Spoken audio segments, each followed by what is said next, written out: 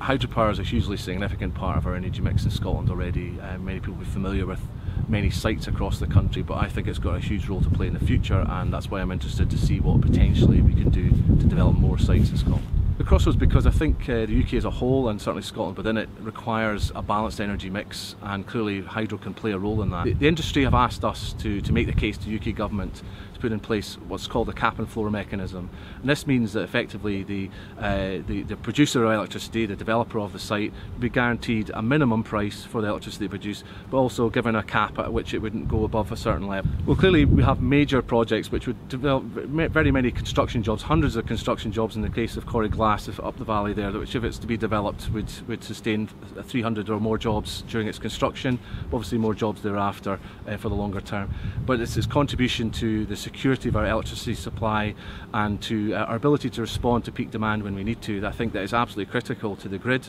and it's why the UK government should be supporting this technology.